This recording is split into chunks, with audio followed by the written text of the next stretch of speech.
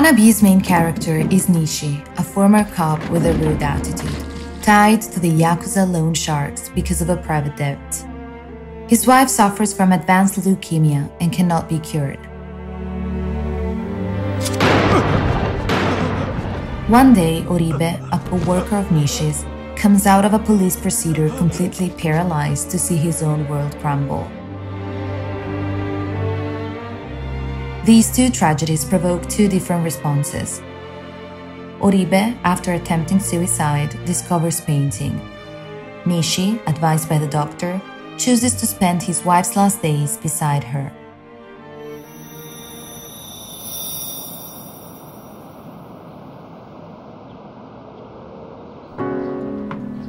As per usual, but this time more than ever, Kitano lets the interstices between two shots do the talk and create an immense gap.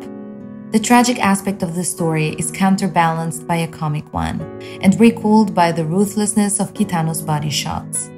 A moral wound scars Nishi's body and irresolutely makes an appearance in each and every close-up. The tick that spoils the expression's composure reminds his admirers of a well-known past.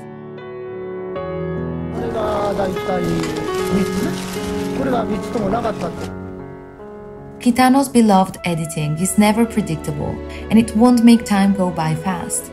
Instead, time will most likely stop.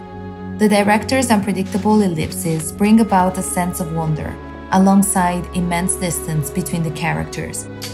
For these ellipses erase the characters' interactions.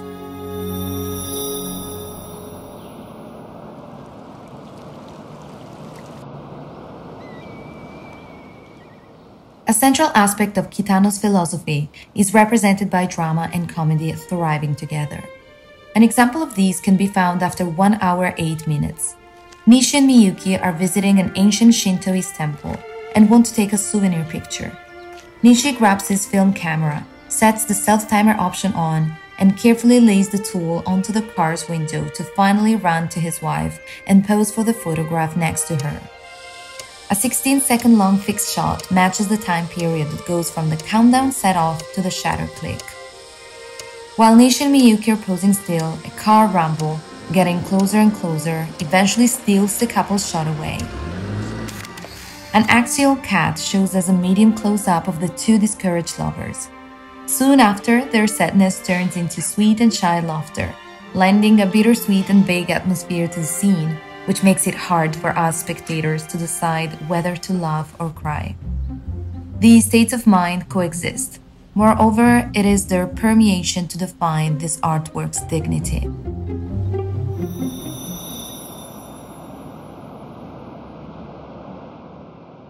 One more constant in Kitano's cinema is violence, ever present but mostly off-screen.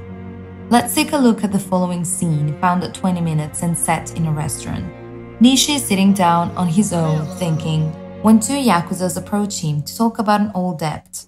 The movie camera carries out a panning shot to the left to point at the first man, then turns to the right where a second one is sitting. During this slow movement of the camera, just the moneylenders talk. Nishi, religiously devoted to his thoughts, ditches his silence only when called a bum.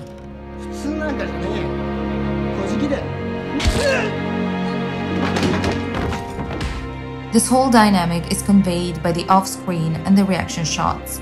We, in fact, do not witness the attack on the first Yakuza, yet we are clearly shown the bloody outcome.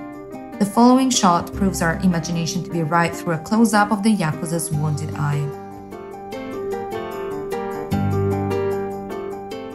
We eventually see the other man lying on the ground, as well as a few shots that allow us to catch sight of Nishi's kick. The recurring impossibility to react makes for one more trait of Kitano's movie's use of violence. This happens because the represented conflicts are always one-way performances. Kitano's cinematographic world does not grant any room to confront. It comes as no surprise that Nishi survives and wins over the first 3/4 of the movie. Violence to Kitano never provides the purpose nor the means. In fact, it represents an inconvenience between the hero and their destiny.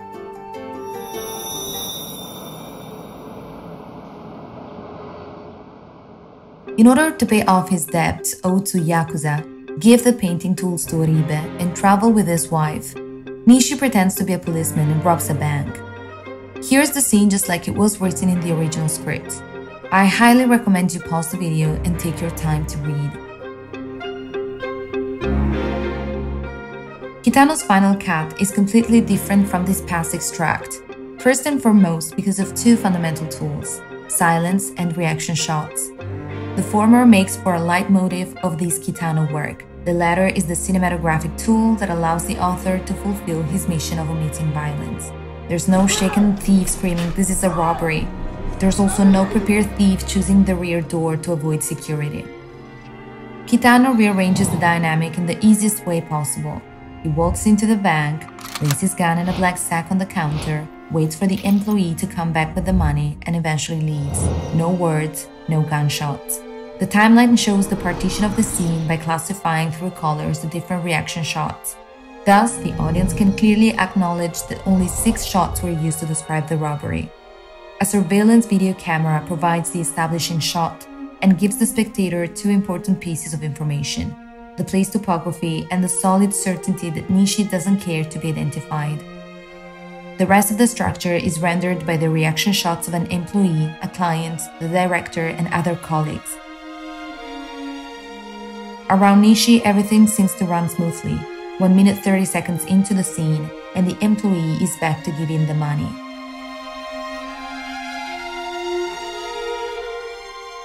The protagonist takes it and peacefully leaves the bank while captured by the video camera.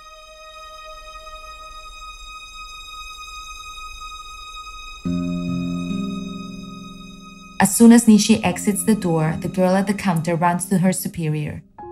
A sudden cut takes us outside the bank, where Nishi ironically meets 2 police cars. The great use of reaction shots, which often cannot even be defined as such since the displayed subjects are kept in the dark about what is occurring, results in an atmosphere of time suspension. Once more, Kitano's essence, this time put in a mainstream and typically action context, turns out to be just what it always is: preface, wait, off-screen action, and final result. This bank robbery does not make for the first setup by Kitano.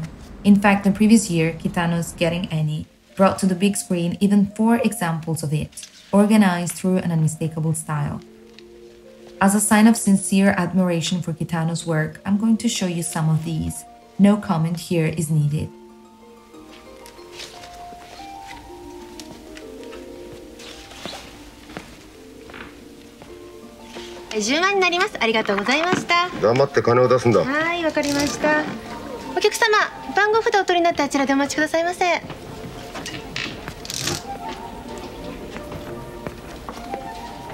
吉川さん、お待たせいたしました。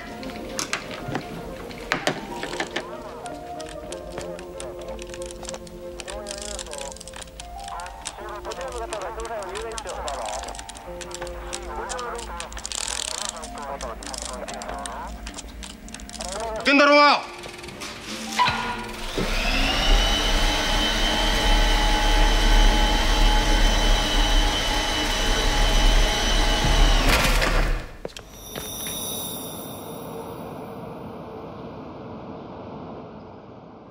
The chosen scene may be found at 1 hour 20 minutes. Nishi and Miyuki are stuck in the middle of a road covered with snow. He's fitting snow chains to the tires, while she is sitting at the driver's seat, ready to accelerate when required. At Nishi's signal, his wife releases the brake but can't shift the gear, ending up with crushing Nishi's hand. Kitano structures this moment through 3 simple shots and a final detail that exhibits half a glove immersed in the ice layer. The following shot, belonging to another scene, displays the 2 protagonists' car on the road, as well as Nishi complaining about his sore hand. Once again, the action is omitted, and what's left is represented by the final result, a simple squashed glove. This solution is definitely comical in a subtle way indeed. We, the audience, would have expected Nishi roar from the pain or Miyuki regretfully cry. Instead, we're taken to a further moment since any reaction got omitted. The cutting performed once again confirms the distance Kitano wants the spectator to feel from the main character, towards whom any emotional bond is denied.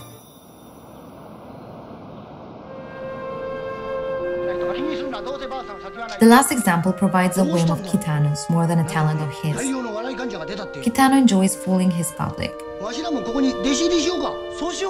The proposed scene starts after 33 minutes from the beginning of the film and shows Nishi looking for a car in a car dump. In the first shot, the protagonist looking downward is portrayed by a medium shot.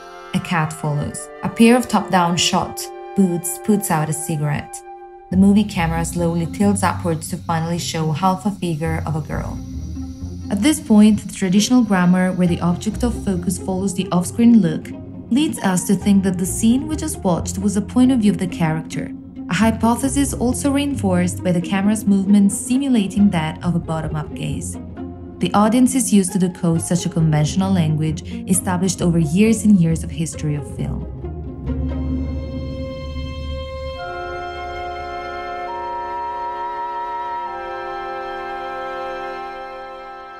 Kitano plays his last card and surprises us all, showing Nishi from behind, through a wide shot, staring at a wreck build-up.